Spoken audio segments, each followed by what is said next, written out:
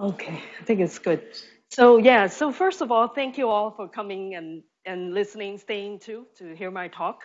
Yeah, so let me first introduce myself. So my name is Mary Grygleski. I'm a developer advocate at IBM, and I'm with the Java developer advocacy team there. And we all work kind of remotely, and I'm based in Chicago. And also too, I'm a CJUG, Chicago Java Users Group board member too. So I also run Chicago Java Users Group meetups. And in fact, let me also do a bit of advertisement. This Thursday, we'll be having our CJUG lightning talks.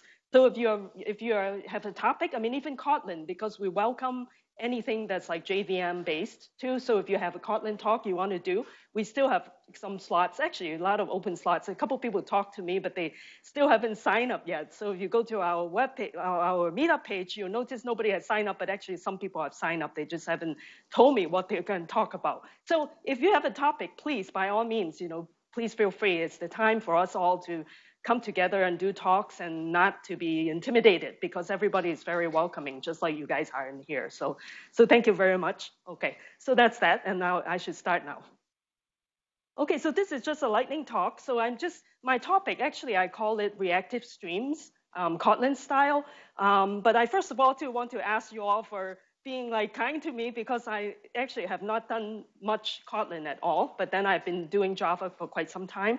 But when I came and do the talk, actually Raul, because of the GOTO organization, Raul was saying that, well, can you come and do Kotlin? I said, oh, really? Okay, yeah, let me give that a try. And actually it's good because I've been doing a lot of reactive and reactive streams kind of advocacy work for my team. So then I figure this is actually have been great because I'm excited to learn to see how Kotlin does reactive stream support. So this is like a bit of my findings. So if you have anything that you feel that I don't say correctly, just feel free to correct me. So I mean, I'm looking at this like a very good learning opportunity. So, okay, so this is my the agenda of my talk. So I'm just going to talk a bit about reactive and then some reactive manifesto, reactive streams.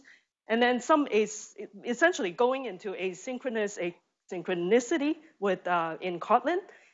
Essentially, just bring up some coroutines and also the flow. And like John already talked actually a lot about the flow, which is great. And I was learning too the channels. Yeah, so that's great. And then I'll also talk a bit about reactive streams implementations, and then also Kotlin flows and in Spring, reactive Spring web flux. And then I'll talk a bit too about, at the end, it's just what will be next that we can think of.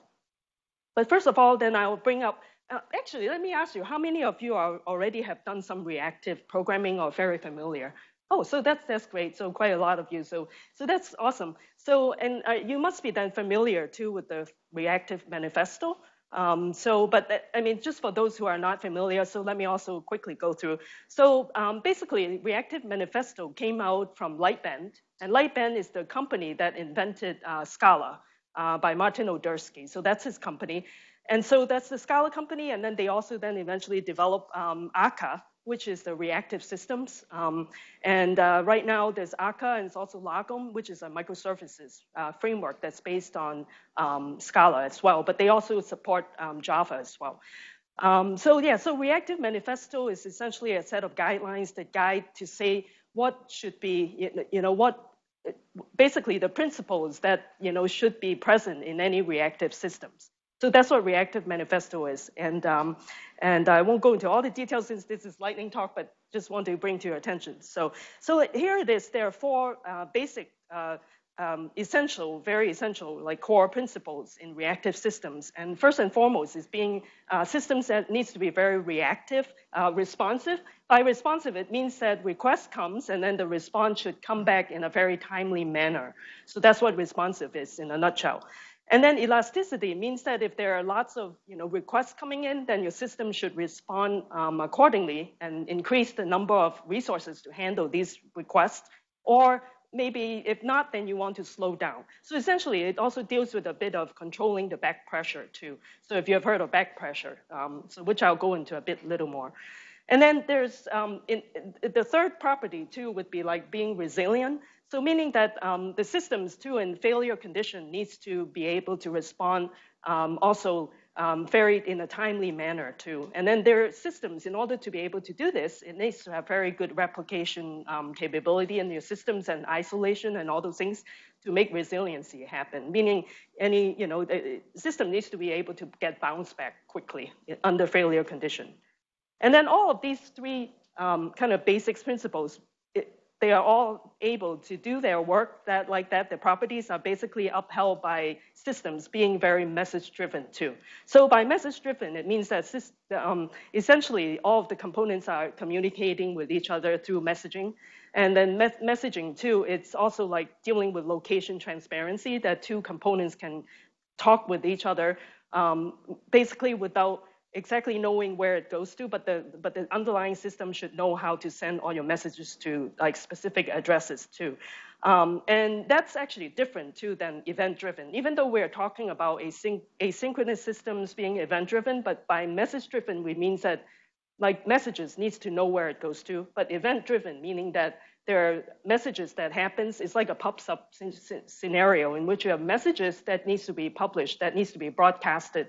It doesn't have to know where it's going to, because it's up to those who are interested in the message to subscribe to it, or kind of essentially like observe. The observer will then be observing like for any messages that comes out. So that's a quick thing about this. Okay, so now then I'll also bring up about reactive streams, and that's the specifications that came out of the reactive systems too. Essentially, this reactive streams is basically a set of also like guidelines and standards to guide systems to basically non-blocking, asynchronous, event-driven systems, and being able to deal with backpressure. So that's reactive streams, and essentially it came out from JDK 9 from the Java util concurrent flow. So that's with reactive streams. And one thing to note is that reactive streams doesn't specify any implementations. It's a set of interfaces that it defines. And it's actually, look at it, it's pretty simple. It's publish, subscribe, and processing, and processor, and pipeline, I guess, yeah. So it's essentially implementation free, but it basically let the provider to implement what it should be. It doesn't tell you how to do it, essentially. And then, okay, so now let's take a look then. So just now John also mentioned about the co-flows hot channels. In fact, I found that article too. I was reading about it, and thank you to John explained it very well. And I think one of the gentlemen talking about Roman too, that I found out from JetBrains, he's an expert on this, and he wrote an article actually on co-flows hot channels. So essentially, in reactive streams, there's that concept of cold streams and hot streams. So by cold streams, it means that essentially you don't have to worry about when you have you're dealing with data streams coming out, and then basically if it's cold, then essentially it's cold. It's not already connected. So then like when you're done with it, it will actually be taking care of itself. So you prevent like any kind of memory leak that occurs. But hot streams, essentially, it's kind of, think of it more like a database, for example, something that's already connected underneath. And then if you're dealing with hot channels too, then you have to worry about closing the connection at the end. So that's kind of essentially what those means. And then in any kind of reactive streams, I mentioned a bit earlier too about backpressure and also like circuit breaker. So essentially, that's the thing you may be asking too, is that any kind of systems that are in existence that are like they're doing imperative style, doing synchronous way, you can still write callbacks, a listener, to kind of deal with asynchronicity. But then essentially, to reactive streams, why we need that is why it is better is because it handles backpressure in a more efficient manner.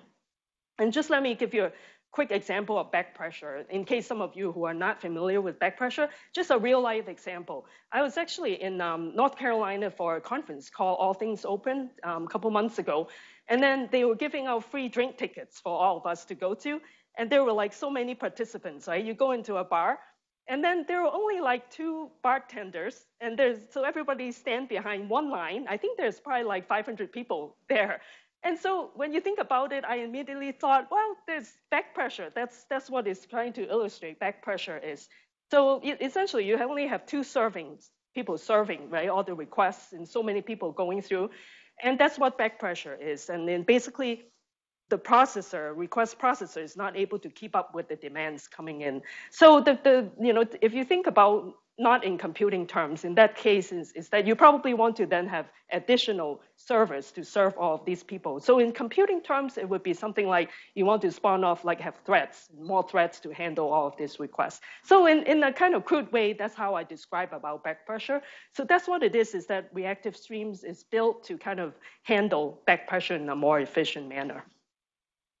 And then there's also another concept is also dealing with circuit breaker. So a circuit breaker essentially is just like a failure occurs, then you want the system to be able to respond to it quickly and basically stop the error from propagating itself. So that's what like circuit breaker is. So that's what Reactive Streams also has good mechanism to deal with that kind of scenario. Okay, and then also a quick thing too about implementations of Reactive Streams, because earlier I talked about this, it doesn't tell you how to implement, it's just interfaces. So these are like in Java, and now also in Kotlin too, as I'm finding out, these are basically the popular libraries that support Reactive Streams. So there's also our socket. I like to point that out if you have not heard about it yet. There's this Reactive socket, it's based on Reactive Streams too.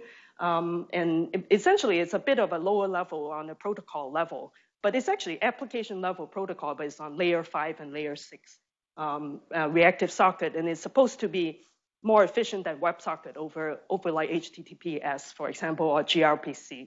So that's our socket. And then there's also Vertex, which is comes out of Eclipse Foundation, and Red Hat is very much behind Vertex too. And then Pivotal has Reactor, which is through the Spring Webflux. And then RxJava, I'm sure a lot of you are Android developers. Then there's RxJava or Rx Kotlin too. Then there's also another project. It's basically a microprofile coming out of Eclipse Foundation that's actually supporting microservices implementations. And that they also recently started supporting Reactive Streams as well. And yeah, so that's what it is. So this is, then I'll come into like talking about Kotlin in this case. So Kotlin, what does it, has it done then in terms of supporting Reactive Streams? So basically, Kotlin has the extension function. So basically through that is able to basically extend like RxJava's capability too. So this is just an example too, like right here. That's how it's doing it. The list, for example, a list, and then you do the to observable, and basically over here, that's what it is. This is a sample for doing that, and so basically, Rx Kotlin is basically a lightweight library that adds convenient extension functions to RxJava, and that's what I have in my notes. And you basically can also use RxJava with Kotlin out of the box too, but Kotlin also has language features. Such as like extension functions that can streamline usage of RxJava even more too. So yeah, so that's what it is. So now then I'll talk a bit then about asynchronicity in Kotlin. So everybody knows, you being Kotlin experts here, then coroutines are basically the features that or capability that's being used to handle like asynchronous event-driven programming in the language. So through like the code on the code level too is that you basically can do a launch, and that's what it launches the coroutine. And then you can then over here too, actually I have a kind of quick example over here, and I basically also put down the GitHub link to that. And basically you do a launch, and then you can then, that's what you signal to Kotlin itself that it is a coroutine. And basically too, like in there, you're also making use of the delay function in order to like doing some kind of delay, right, in your code. And then what else? Okay, and then the other thing too is that coroutines are good. They are probably handles more basic type of like maybe single stream, for example. But if it gets to like more multiple data streams coming in, then you probably want to turn to using like flow. So flow and sequences, for example. So that's in flow. And the advantages too of Kotlin is that like why we want to maybe choose Kotlin over Java is that Kotlin has a lot of advantages too. Among other things, there's like the null safety, and very strong statically typed nature. It's very strong DSL support too in Gradle. and also the extension functions, and also it has great interoperability with Java APIs as well. So this is like an example too of a Kotlin flow in here. So you basically do flow, and then the collect will essentially collects from the original flow and basically take the results from it. And then it basically collects, and then you can emit the value to the resulting flow. And this is basically the flow comes out from your coroutines core library. So that's where it comes. It's coming from. So now then just now I just quickly kind of touch upon that, but now I want to then talk a bit too about Spring Reactor support for Kotlin too. So basically Spring comes out since Spring Boot 2.2. It's basically allowing or supporting Kotlin, so then it allows the usage in a more imperative way. And in basically making use of Kotlin Flow. And from what my research is that it's actually quite interesting how Kotlin Flow itself too, it's I think Roman too, they are saying they study all of the implementations of reactive streams, and then they basically look at it and then basically look into like Kotlin, like how then it can basically support, like conceptually too, it's also supporting reactive streams too. And I'm finding it to be quite very interesting. And in Spring too, basically it has this web Flux that's in Spring. It's basically making use of Flux and Mono. Flux is essentially supporting like multiple streams, and Mono is like for a single stream. So basically, that's how Spring is able to support that. And I just wanted to also point out is that Spring basically is built. I should say Spring Web Flux is basically built on top of reactive streams and with interoperability in mind. So then Reactor is also, the Spring Reactor is basically has like, it's actually used for two different purposes, which is the reactive streams implementation that can be used everywhere in the Spring Reactive infrastructure. It's actually also the default like reactive public API has that exposure to that too. Let's see. Okay, sorry, I'm a little bit kind of still new to this, so then I have some notes, but then now it's kind of I didn't do a good job, so I couldn't even tell. But anyway, so that's what it is. It's basically the Spring Reactor supporting Kotlin. Basically, is through the Flux and the Mono, and then also interoperating with the Flow API. And then here too, I just wanted to point out some of the key points too in Spring Reactor support. Basically, the flow itself is actually push-based, but then Flux itself is actually more like a push and then pull kind of hybrid. In any kind of reactive systems, if you think of like the streams, basically streams are coming out, and basically it would be like in Java. So basically, you would just do a subscribe. For example, RX Java, you do an observe and basically subscribe to that particular stream. And that's actually, let me see. That's, yeah, so, I'm sorry, actually, okay, so anyway, so Flow itself is essentially a push base completely, whereas then Flux is actually doing a push, because then it signals that it's actually doing a subscribe, because once you're subscribing, you're like pulling the data to yourself, you're pulling things off of from the stream, and then the stream would then do a push to whoever is requesting that. So that's more like a push-pull kind of hybrid kind of implementation in Flux. But whereas Flow itself, it comes out as strictly like a push-based implementation. And actually, backpressure too is basically implemented using suspending function in Kotlin. So that's one thing. And then Flow also only has Flow itself has a single suspending collect method, and operators are implemented as extensions. And operators are basically easier to implement this because of coroutines in Kotlin. And extensions also allow to add custom operators to the flow too. And then collect operations are basically suspending functions. So yeah, so those are like the added advantage of using Spring, the Spring Reactor support for Kotlin. Okay, let me see.